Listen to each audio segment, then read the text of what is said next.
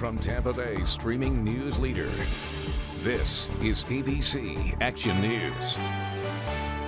Hey there, I'm Jasmine Stiles. Dennis has Florida's most accurate forecast in just a bit. But first, here are your ABC Action News Now headlines.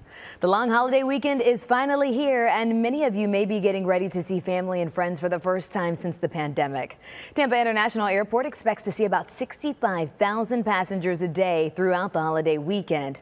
Although several companies are lifting mask mandates, you still need one at TPA and whatever airport you get to.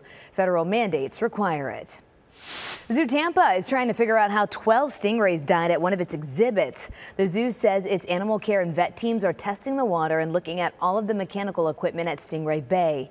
It's a sensory area where you can put your hands in the water and touch the animals. All of the animals there suddenly died on Thursday. Stingray Bay will be closed to the public for at least 8 weeks while workers try to figure out what happened here. And there's an update to a big story we've been following. On Friday, Mayor Rick Kreisman narrowed down the remaining redevelopment proposals for the Tropicana Field site to 2 finalists. Both plans include versions with and without a baseball field. The mayor said he feels moving forward with redevelopment plans is necessary to continue stadium negotiations with the Rays. The team's contract with the Trop ends in 2027. Now here's Dennis with Florida's most accurate forecast. How you doing, everybody? Skies are partly cloudy. We did see a taste of summer weather on Friday with some showers and storms, most of them inland. But as we head on into the weekend, I think we are going to see more of that, more than we have seen for, well, maybe 9 or 10 months. The summer season looks like it's just about here, at least with a westerly wind. That means the bulk of the showers this weekend will be inland and on the East Coast.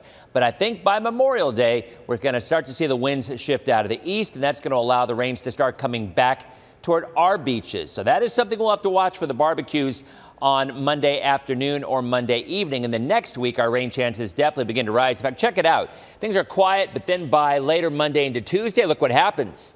The moisture comes in from the southeast. That's more of our classic summertime pattern. So a much better chance of some rains toward the middle and the latter half of next week. It won't rain all day. It won't rain everywhere, but at least we're getting there. Every drop helps. Overnight, skies remain mostly clear. The weekend looking good with temperatures near 90. Don't forget, you can get news updates all day long on your favorite streaming device. Remember to download our free ABC Action News app.